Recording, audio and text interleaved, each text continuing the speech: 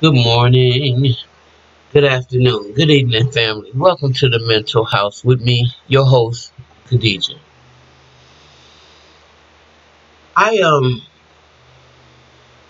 want to talk to the family today, you know, because it's really important that we get uh some food for ourselves. Okay. Now I know that everybody gets their blood boiling to a running over situation when police are responsible for killing us. And I understand that because these are paid civil servants who have supposedly gone through the training and everything to be able to de-escalate, to be able to handle adverse situations. And with this being said, um, what we've been seeing has not been any indication of any training that they had, right? So I wanted to make a video that would try to be as honest as possible about what our responsibility, especially given in light what's happening over there in Detroit. I think that's the catalyst to this video because I took the police training. I took that. Well, it's actually a citizen course, and I don't know if y'all got that in y'all city, but in our city we have a a a, a two was a 3 Saturday course, I believe it is. And what you do is you're put in situations. Part of the simulation portion is pretty much what the guys go through in the academy. I mean, you have people jumping out of nowhere, coming out with a gun, to shoot you, and you have to have instant, quick reflexes to be able to address that emergency situation at the time that it's happening. Or they'll have a situation where there's a robber and somebody is maybe holding someone hostage with a knife up to the person's throat, and uh, you are the officer has come there to the scene, and you got to keep this person calm while he's threatening to stab the person, or what do you do? There's all kinds of simulated situations that police find themselves in. And when you go through this course, what it's supposed to do is give you a little more, I guess, understanding, and a little bit more slack. I guess give you a little bit more reasoning to understand how a lot of police officers had to make split-second decisions, and sometimes they're not always the best. Okay, so I get it.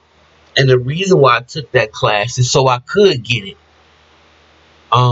And having law enforcement people in my family that I look at and I love, and I don't want to see them as other, especially when it comes to your homies and your family and people you know.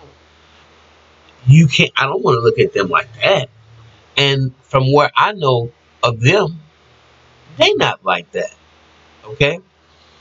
So I grew up in the era where the movie is Spook that sat by the door, and I think a lot of the young men that joined the departments, like the fire department or the police department or something, when I was coming up,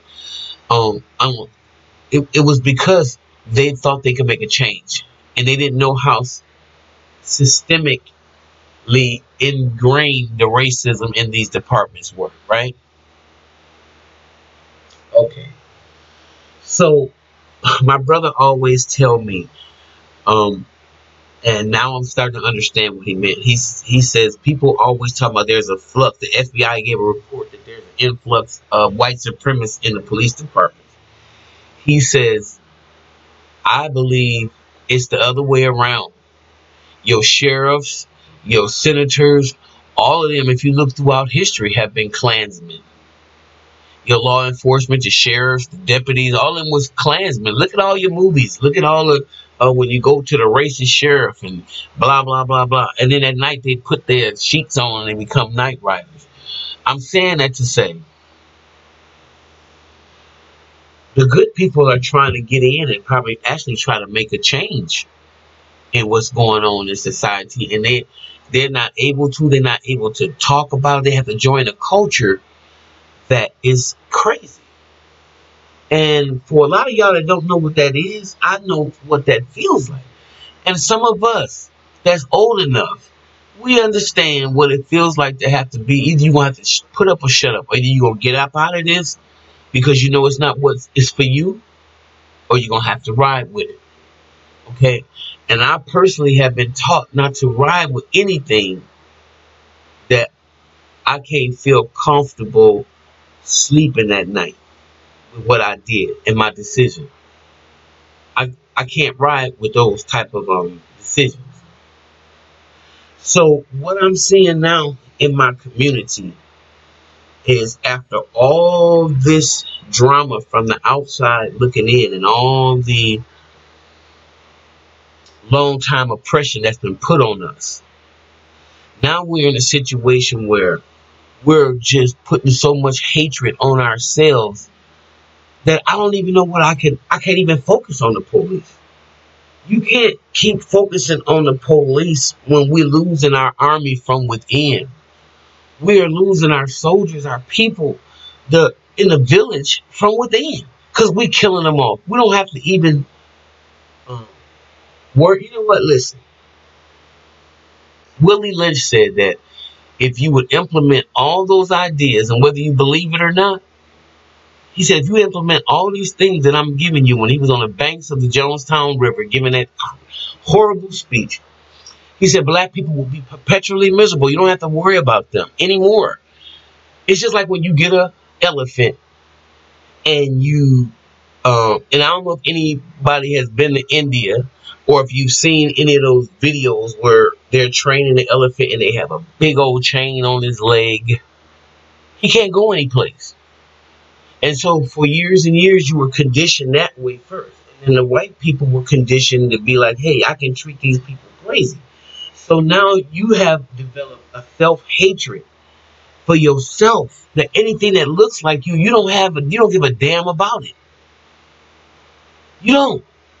Because you're quick to bust on your own people, but you're not busting on the enemy like that.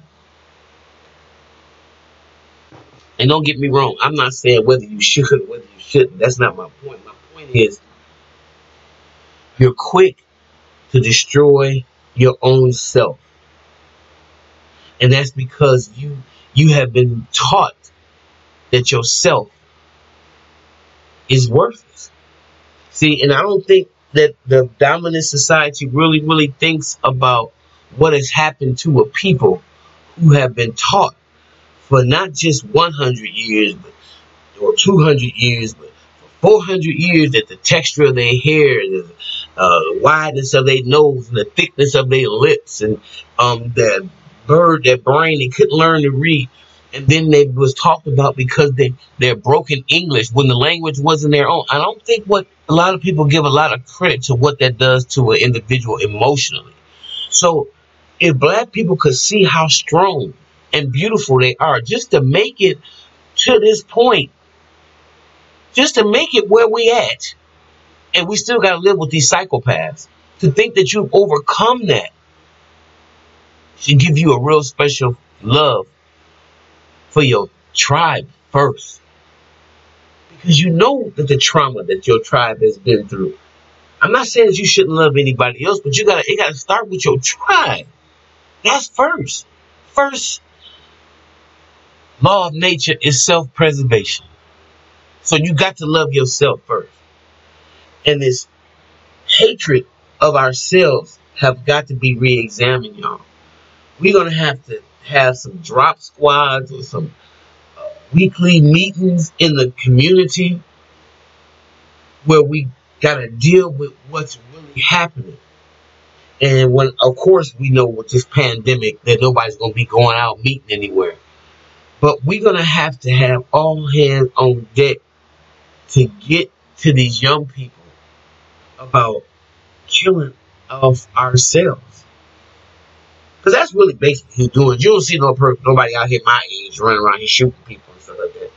We have to really, really get them and let them know how valuable they really are, and how emotionally out of balance they are, that if when they get upset, the first thing they gotta do is grab a gun and kill somebody that look like them. And how that's a taught and learned behavior. They have to be shown that, and where it comes from, the hatred for themselves. They gotta see it. So if the elders want to know what they can do, they gotta continue to allow the young people to know it's unacceptable to kill off our own army. And that's treasonous, and then you have to be regarded as a traitor. And then we have to deal with our traitors accordingly. I mean, it's just really that simple, in my opinion. But, you know. So, I'm just saying this to say, y'all, we gotta stop hurting ourselves. We really do. We gotta stop. We gotta stop. So, with that being said, if you like what you hear, y'all, please like, subscribe, and share my channel. We're trying to grow this channel, and can't do it without your help. Let me also say, Tafrika, that 414 number that you see that's trying to call you, that's Milwaukee. So if you anything like me, you want to know who it is before you answer. But when you see the 414 number, that's Milwaukee calling. I'm trying to give you a call. So I just wanted to give you a shout out.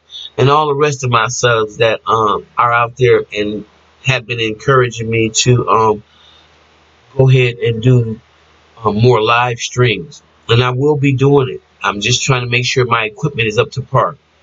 Okay, because that's what I really want to do. I really want to make sure this happens. It's been long enough. So with that being said, holla at me. If you like what you hear, like. See you in the next video.